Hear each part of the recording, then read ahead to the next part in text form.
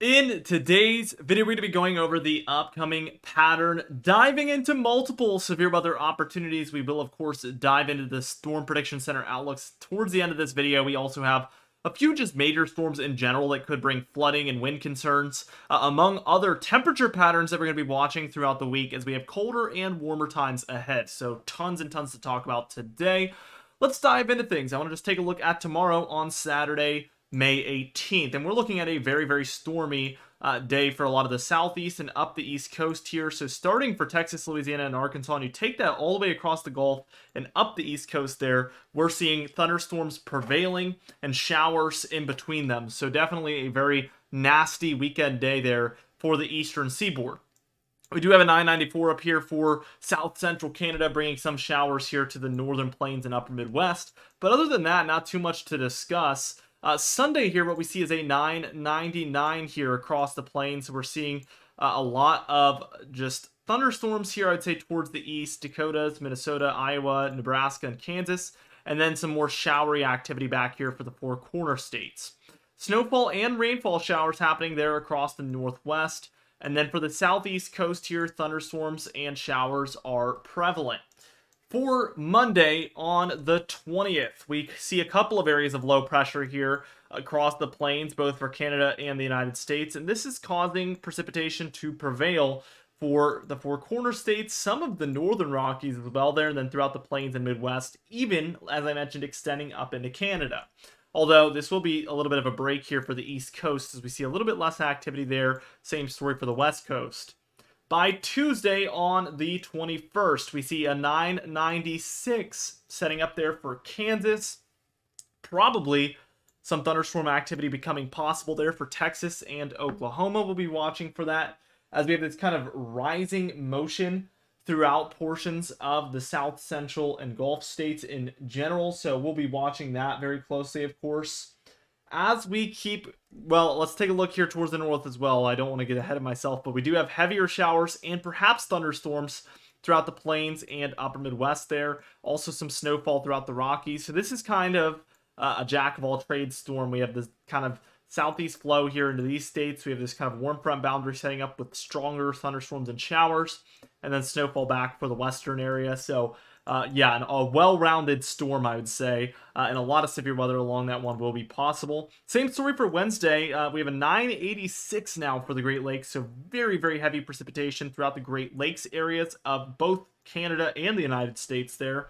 And then more severe weather chances underneath that low. Again, Storm Prediction Center outlook at the end of this video where we'll see a lot more. The Northwest, we do see these showers and snowfall showers prevailing. We're really getting close to the time of year where we're going to be done talking about snowfall as a whole. For Thursday here on May 23rd, what we see is a 998 there for Colorado. Thunderstorms around for Kansas, Oklahoma, Texas, and eastward up into Tennessee and Kentucky. And then we see some snowfall for the northern Rockies as a result of this low. So again, kind of a well-rounded one. Also 989 here. We do see a little bit of a cold front perhaps here for the Northeast. So don't be surprised if Thursday we see a couple thunderstorms up there in New England. Wouldn't surprise me one bit with that look. Friday here on the 24th, we see a 1,003 here over the Ohio Valley. 1,003 down there for the Southern Plains. And then kind of the mother low, if you will, 998 up here for the upper Midwest. And as you can see, this is kind of creating a trifecta of thunderstorms and showers around these areas as a result of the overall low pressure across the middle and eastern regions of the nation. As we keep going here, Saturday on the 25th, we see, again, a very summer-like pattern, a lot of low pressure around the nation. And how do I even pinpoint where the precipitation is? I guess everywhere outside of this bubble would be a good way to put it. Maybe you could put one in this area a little bit, but still there's a couple of green spots all over the place. I mean, everywhere is kind of seeing a chance of some showers and thunderstorms here for Saturday as we begin to enter into a very summer-like pattern. A couple of particular areas to point out would be the plains here, where there's definitely a pocket of perhaps heavier thunderstorms or showers there. And same story for the Gulf states up through the mid-Atlantic and maybe extending into the Northeast here. Again, another pocket of thunderstorms and showers for the next weekend, Saturday the 25th.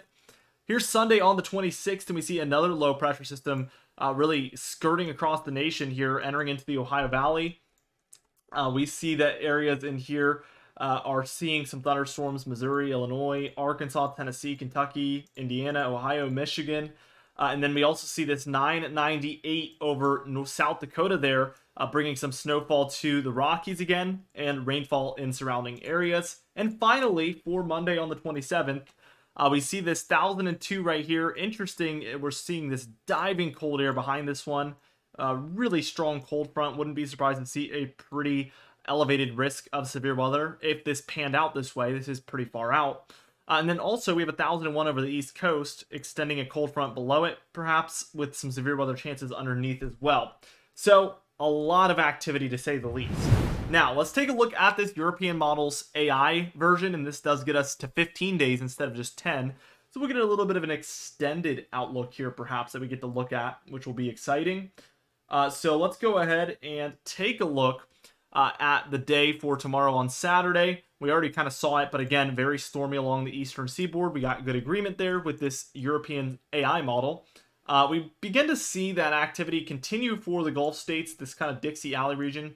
Here's Wednesday and Thursday, another chance of severe weather there.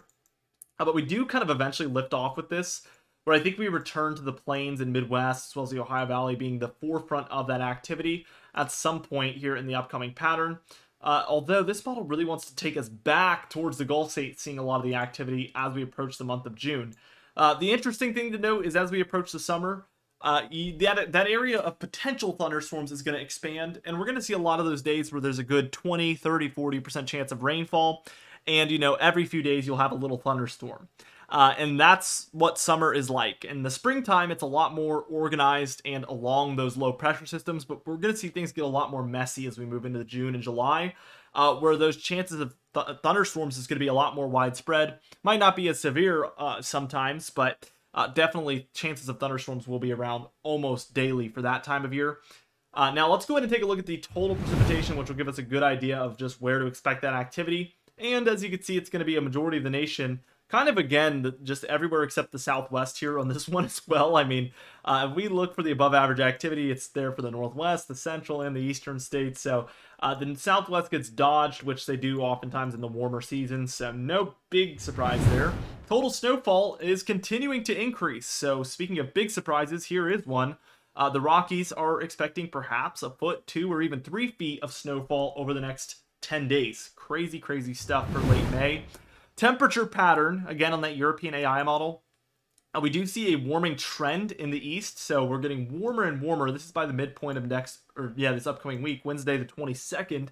We do see a colder air mass set up over the west, but look at this, a little bit of warmth is intruding here to the west, and this is what we call a positive PNA, and all that means is warmer out west, and this could force the cold air eastward over time. So let's see if that ends up occurring here. It's definitely moving into the central states, so that cold is on the move. This is by Friday the 24th. Cold is here. I'll do a down arrow for it. Warmth is building, actually, for the west, but we still have warmth over the east, although this cold air is moving in quickly. But what we're going to see is cold air is going to take back over for the west, perhaps, which could just put an end to this cool down before it even really gets started. We do see some cooler air over the east here by that Saturday into Sunday, 25th, 26th. With the warm air now on the move towards the east and colder air taking over for the west, which would be a negative PNA, which all that means is colder over the west. So we're really just flip-flopping back and forth. We see that cold really prevail for the west. Warm air continuing to win out for the east here all the way by Wednesday the 29th. Let's see, though. We get warm in the west again by about Thursday the 30th. And then finally, some cold air does make it to the east. So we see this prevailing now. For June 1st, pretty disappointing there with this huge warm blob over the central states. But look at this, another cold area over the west could end this cool down in the east very, very quickly. Of course, we can't see it because it's the end of the model run, but I am curious to watch this and track it moving forward. We will see in due time, though. So we'll look at that every day like we always do. Storm Prediction Center, day 1. We have 2 general thunderstorm risk areas, one here for the east, one for the north central. Pretty simple stuff. That is where we expect general thunderstorms to occur. Anything's possible, and severe weather is really, really challenging to predict, so be sure to heed every watch, warning, and advisory regardless what color you're in. Even if you're in the white, you could see some thunderstorms, as these aren't always perfect. In the darker green, we have marginal risk of severe weather. That's our level 1 risk, and that is where we expect isolated severe weather to occur. The yellow areas, Montana, North Dakota, Minnesota, South Dakota, and even a bit of Wyoming there, slight risk, and then also Louisiana, Mississippi, Alabama, Georgia, and a bit of Florida. That is where we expect scattered about severe weather reports to come in. That's our slight risk or level 2 risk of severe weather. Day 2, we see that the southeast expands here. Again, we have 2 general thunderstorm risk areas, 2 marginal risk areas, but we only have 1 slight risk, and that's going to be for Florida, or better yet, Alabama, Georgia, up through South Carolina and southern North Carolina there. Day 3, the southeast still has a general thunderstorm risk, but that's about it for now for Sunday on the 19th here. We have 3 overall general thunderstorm risks, as we have 1 across the central states and 1 across the northwest. And then again, we have this marginal risk over the plains and that slight risk over the plains. So be on the lookout for scattered about severe weather reports. For day 4, we have an extended day outlook for Monday on the 20th. Kansas, Nebraska, Iowa, and Missouri there. This indicates at least a slight risk of severe weather. Could be even worse, so definitely we'll be paying attention to that. And the next day, we actually see this area expand eastward. Tuesday on the 21st, we're seeing a lot of states involved here: Oklahoma, Kansas, Nebraska, Iowa, Missouri, Arkansas, Illinois, Wisconsin, Michigan, and Indiana here. So very far stretching. And again, this means at least the slight risk. When it's larger like this makes me lean more towards possibly an enhanced risk or more. So definitely we'll be paying attention to this day for Tuesday on the 21st. Anyway, guys, thank you so much for watching this video. Be sure to subscribe, as we do upload every single day. You can even hit the bell icon for daily notifications when we upload, so you never miss one. Be sure to like the video if you did enjoy it. Leave a comment down below, and I'll see you guys in the next video.